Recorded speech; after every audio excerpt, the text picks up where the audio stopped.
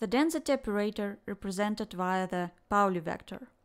In this video, it will be shown how the density matrix of a qubit state can be represented using a vector consisting of Pauli matrices.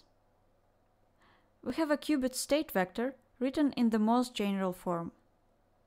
Here, theta and phi are the coordinates on the Bloch sphere. The density matrix corresponding to the state, by definition, is given by the following formula.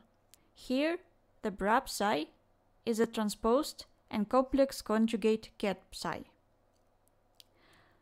Let us substitute the expression for the ket psi into the formula for the density operator. First, we apply the standard matrix multiplication rules and multiply a row by a column. Then, use the trigonometric formulas for the sine and cosine of a double angle and an expression to represent a complex number.